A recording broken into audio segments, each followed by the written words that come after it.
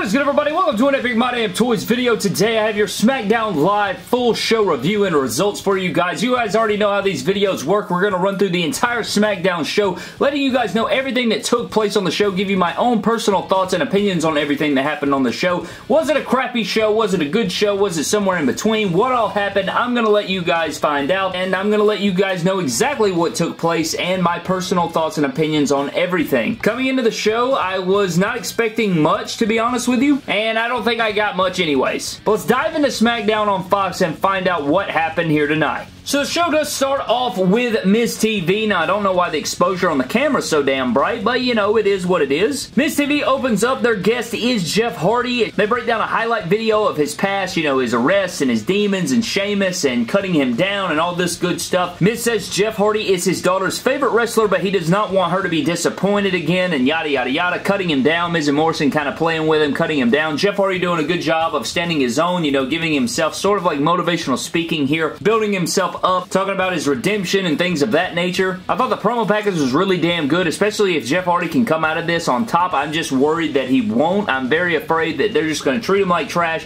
kick his butt out the door just like Matt Hardy, and then we'll see him turn up somewhere else. But basically, Miz and Morrison cut him down, and they say they need a bar fight with Sheamus and a handicap match with Alcohol and Sheamus versus Jeff Hardy. Jeff Hardy says that Sheamus wants to put them up to this. It was good promo work by Jeff here. I actually enjoyed this segment. A lot of people hated it. I for some reason, loved it. I don't know. I just like the realism in it. But Jeff says he wants a match with one of them and says that one of them got to get hit in the face because they came out and disrespected him to his face, so there's got to be a fist laid in one of theirs. I thought that was a pretty good line right there. Jeff takes them both out, tears up the Miz TV set, and then we get a cut to a commercial. Back from commercial, we get a Jeff Hardy versus Miz match. Decent little football match, you know, Jeff Hardy and Miz going back and forth. Out of nowhere, Sheamus would come onto the big screen. So Sheamus comes onto the big screen. He's at home. You guys can tell that he's like at his house, and he's pretty much drinking a beverage. He's drinking a cold one in front of Jeff, and he's saying, "You're missing out, bud," you know, drinking the drink, and he's like kind of, you know, cheesing him and kind of mocking Jeff Hardy with the beer in the cup right there. So then Miz comes from behind and tries to roll up Jeff Hardy. Jeff Hardy counters it, and 1, 2, 3, Jeff Hardy does win, and you know, Sheamus is pissed off that he won anyways, and I'm very glad that Jeff did not lose on this BS, man. That would have pissed me off. I'm glad that he actually won this match. Does it mean very much? I don't know. We'll just have to see where we go from here, but hopefully Jeff Hardy can continue to string together some wins and they can build him up, and it's not just setting him up to get kicked out of the company and look like a total jackass. But I enjoyed this opening. I enjoyed the match. I think this is probably the best part of the show, because after this it just plummets.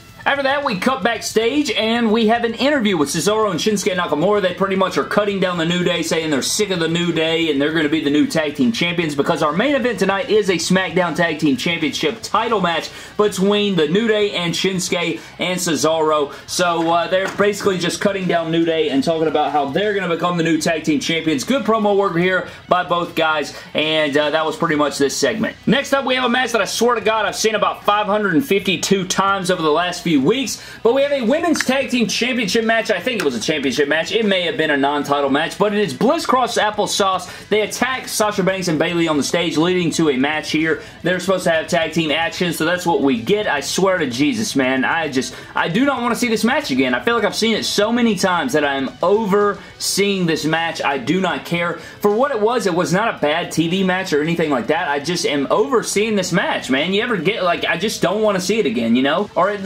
least it needs to be a while before I see it again. But Bayley Doe Straps and Sasha Banks do retain after using the ropes to get the leverage on Nikki Cross, and they do retain, or whatever. They get their championships, or they win the match. Regardless, they win. You know, they win. They're still the champions, whether it was a title match or not. They're still your champions. I don't want to see Bliss Cross Applesauce getting another match with these guys, whether they cheated or not. I feel like there's nobody in this tag team division. It was the whole problem with having women's tag team championships in the first place, man. There's not enough women to fill out the division. You need to focus on your singles division, get that up, then focus on your tag team division if it calls for it. If you have enough women, enough tag teams, enough of that, and they don't. So the women's tag team division and women's division as a whole totally suffers because you thought you wanted new tag team belts for no reason. Next up was a total waste of time. We had a replay of the match between Braun Strowman and Firefly Funhouse Bray. Not the Fiend, but Bray Wyatt taking on Braun Strowman for Money in the Bank, a matchup we already saw a couple months ago or a month ago or whenever at Money in the Bank. This wasted like 15-20 minutes of the show, and I compared it on Twitter. I wrote out there, I said, you know what, Brad, I guess on the next episode of Vindication, I'm just going to show you Hell's Gate matches and call it a day. I mean, that is just lazy, bro. Come on. I know you got to fill out some time, but you couldn't have these guys cut some promos on each other or something, or even a highlight package would have been better. Like, I can stand, like, a highlight package or highlights of a match, or, you know, a nicely edited clip together with some great promo editing and stuff is completely fine, but just copying a match and putting it on your show is just terrible. I know they've done it a million times this year. I understand it to an extent with the pandemic stuff, but I don't know, man. On a 2-hour show, I don't think there's much room for full matches like this. I just don't think it's a good idea, especially for SmackDown. Monday Night Raw probably can fly. It's probably better to show past matches instead of putting in filler garbage for no apparent reason, but I don't think it works for SmackDown. Next up, we have an interview with the New Day, so it's basically the opposite tag team talking about the same stuff, talking about Shinsuke Nakamura and Cesaro, and talking about their matchup in the main event for the SmackDown Tag Team Championships. Very good promo work by both guys. It was actually very good. I think Kofi did a great job. Big E did a great job. I was actually buying into this match. They were selling me because of how good both teams were selling the promo work, and I was actually looking forward to this main event here tonight. Next up, guys, I shit you not, we had a karaoke competition between Lacey Evans, Dana Brooke, Naomi, Tamina in a fatal 4-way karaoke match. If I call myself right, Lacey Evans sang Jeff Jarrett's song, Dana Brooke sang the Honky Tonk Man song, Tamina sang Triple H's song, and Naomi sang Dusty Rhodes' song, and this was just garbage. Just not good. None of them really sang. They sang with the track playing, so you could still hear them singing on top of the actual song singing. Pretty sure in karaoke, you're supposed to just play the instrumental. I could be wrong about that. I'm not a karaoke enthusiast, but every time I've seen people do karaoke, it's just been the instrumental and then people sing, but this was complete garbage, okay? I think it was Jay or Jimmy. I can't remember which one. Whichever one is not married to Naomi was the one that was the host of this thing. They declared Naomi the winner, and then Lacey Evans attacked Naomi from behind, leading to a matchup in which the whole thing got thrown out because Tamina ended up getting involved and disqualified this match, I do believe. There may have been a finish, but I could have sworn that I saw Tamina make this thing a DQ. And I don't know, man. This is just a step backward for the women's division, man. I just don't see, like, why not have, like, a #1 contendership for Bayley's title or some, I don't know, just do something. There had to be something else you could have done instead of a karaoke competition here tonight on SmackDown. I just do not buy it. Not entertaining, just not, I don't want to see karaoke in wrestling, bro. This wasn't it.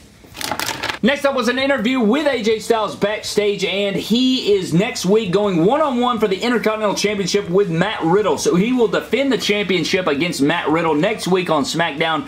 Very hyped for this match, man. I can't wait for this one. I am going to be glued to my TV for this Matt Riddle match, so you guys can look forward to next week's review as we will cover that match in the main event of SmackDown. At least I hope it main events. I would love to see that. I think both guys are going to tear it down. Their first match was good. This matchup should be even better, and hopefully they give these guys time to go out there and do what they want to do. But Matt Riddle versus AJ Styles next week for the Intercontinental Championship. And last but not least, guys, we had the main event, the SmackDown Tag Team Championship match between the New Day versus Cesaro and Shinsuke Nakamura. And this was a damn good match, man. I think that these guys were all over the place, had some good back and forth, some great reversals, some great counters. I think that, it's probably going to lead to probably a tables match or some sort of Extreme Rules match at Extreme Rules, because at the end of this matchup, after the bell, they ended up getting DQ, which I thought was really weak, because this was a great TV match, great TV tag match right here between all men involved. And at the end of the match, it's like neither guy could get on the apron, so they got so carried away, they were just all beating the hell out of each other, so the ref decided to call it. I wasn't a fan of the finish, but I guess it protects both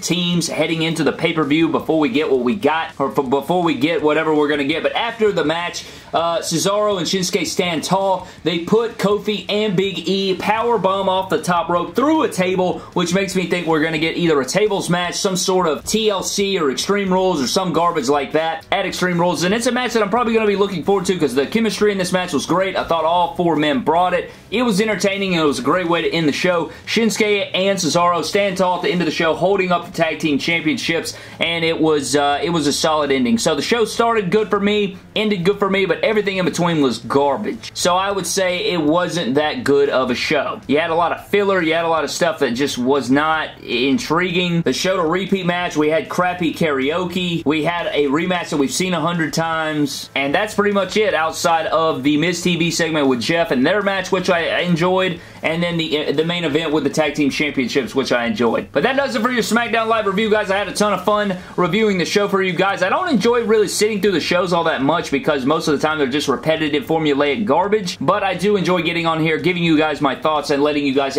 know everything that took place on the show. But I'm getting the hell out of here, guys. Thank you so very much for watching. New video dropping in the morning regarding San Diego Comic-Con, so stay tuned for that. Follow me on Instagram and Twitter at MyDamnToys, and I'll see you guys in the next video.